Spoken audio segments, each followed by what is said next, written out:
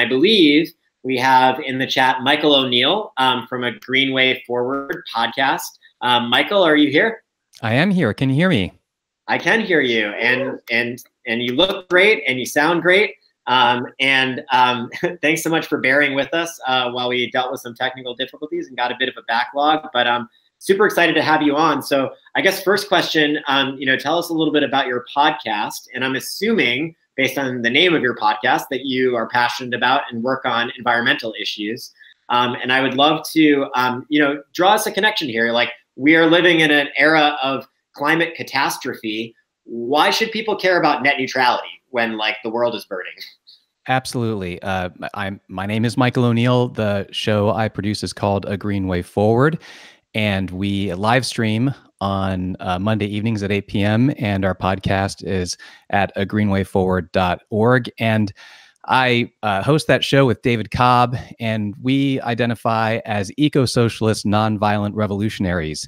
And the dots that we connect between the climate crisis, the climate catastrophe, as you put it, and net neutrality is that, one, a lot of people wouldn't even know that we're in a climate catastrophe if it weren't for the internet, if it weren't for courageous, independent online voices like Democracy Now!, like Chris Hedges, like Truth Out, like Matt Taibbi, all kinds of folks whose work I've come to know through their online publishing. And I'm sure there are countless people in the chat and who are watching and who know of countless other sources who have been their gateway to the kind of progressive, radical, important, investigative media that is so important to understanding an issue like climate catastrophe, when the corporate media is doing everything that they can to ignore it.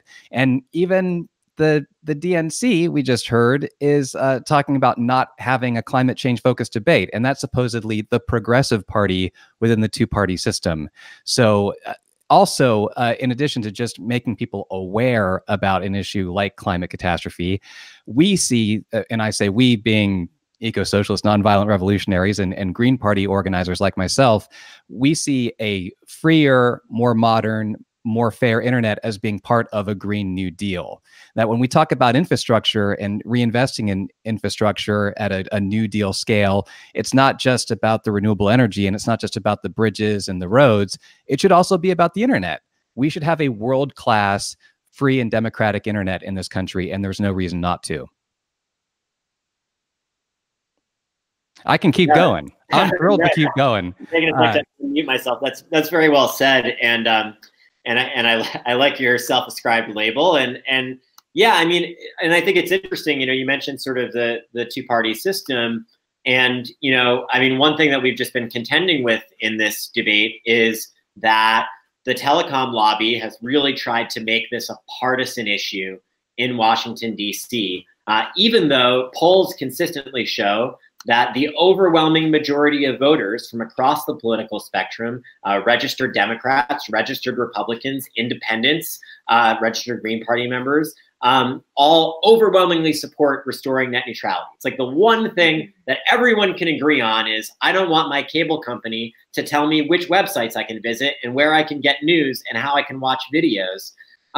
And we've certainly seen that the telecom industry is giving donations hand over fist to both Democrats and Republicans to attempt to sort of subvert democracy and get their way. So, as an activist and as an organizer, how do you suggest, what can we do to counter that corporate influence that seems to be corrupting our democracy in this case and preventing us?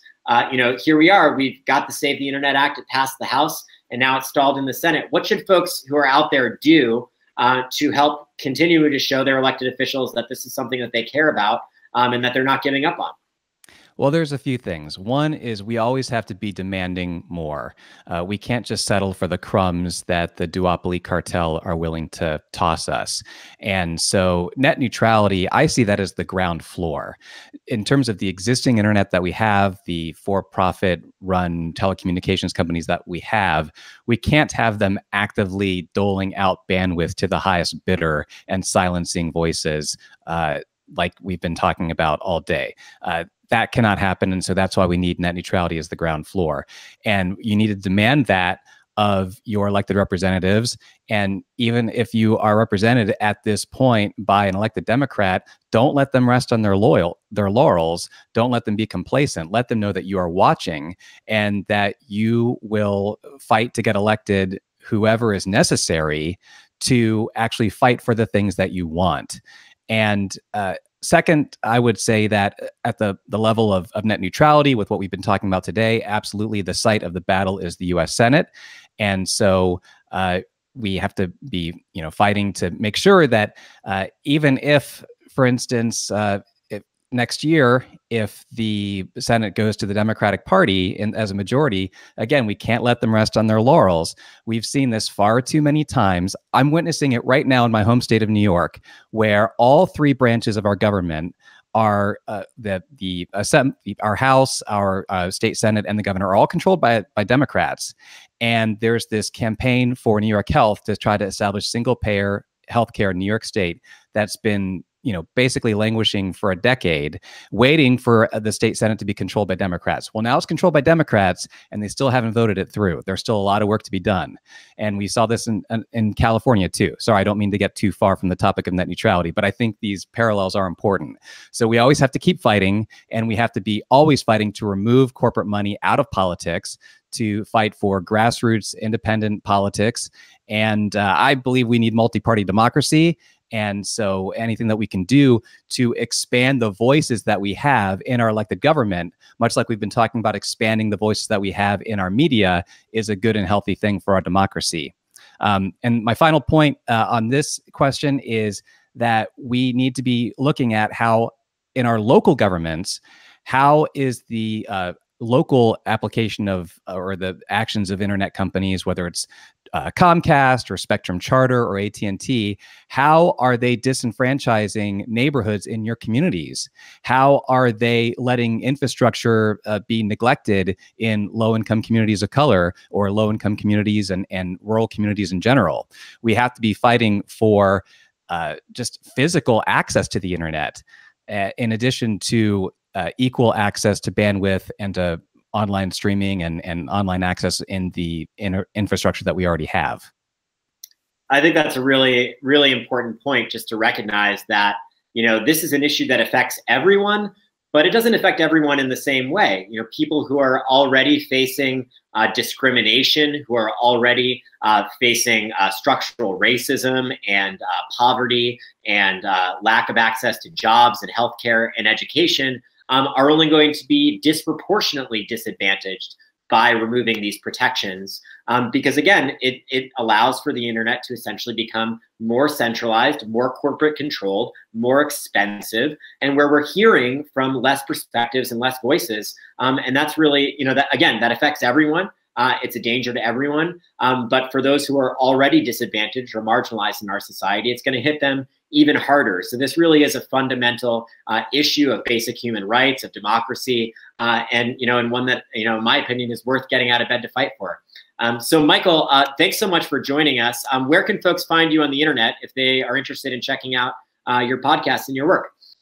The podcast archive is at agreenwayforward.org, and you can check our live stream from Facebook at Dr. Jill Stein's Facebook page. David and I both worked on her campaign in 2016, and that's where we live stream from. You can find me on Twitter at Michael E. O'Neill, O-N-E-I-L, and on Twitch, my handle is Cadmus_1Z, or Z if you're Canadian, and I've been really enjoying the live stream today. So thank you very much for having me on.